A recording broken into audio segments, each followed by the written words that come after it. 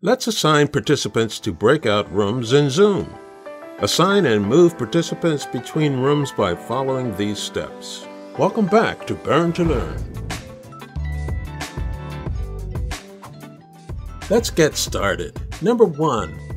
Manually assign participants to breakout rooms.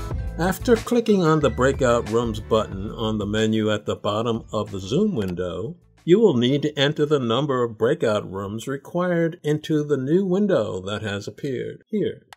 Then choose the second option, to assign manually participants, here. Click on Create.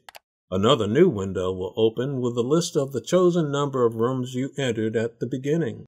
To the right of each room name is the option to assign participants, here.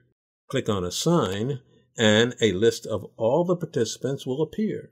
Choose the participants you would like to assign to that room by clicking on the checkbox beside their name.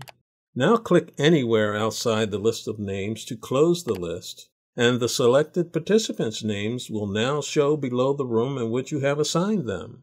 Do this for each of the rooms as required. As you assign people to rooms, the list of names that appears will only display the participants who have yet to be assigned. If you make a mistake or need to change people who have already been assigned to another room, don't worry. Follow these next steps to make any needed changes before opening the rooms. If you're not already subscribed, make sure to like this video and subscribe for more straightforward tech tutorials. Number 2. Move participants between breakout rooms. Once again, hover your mouse over the name of the person who you would like to move to another room. Two options are shown, Move To and Exchange. Click on Move To here. Select the room name from the list that appears to where you would like to assign that participant.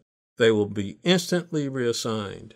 Alternatively, you can use the Exchange option to switch two participants in separate rooms. Click on Exchange here. A list of the rooms and the participants within them will appear. Choose the other person with whom you would like to make the switch, and they will automatically be swapped. Well done! Now that you have assigned all of your participants, you are ready to open all rooms by clicking here. If you need to move participants around after you have already opened the rooms and they have entered them, follow the same instructions from part 1 of this video. That probably looked harder than it was, right? If you have found our tutorials easy to follow, then we invite you to follow us by liking and subscribing. Your suggestions are most appreciated. Tell us what you would like to learn about next with a comment below.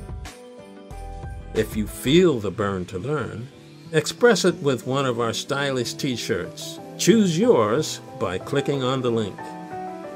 This has been Rod from Burn to Learn. Thanks for watching.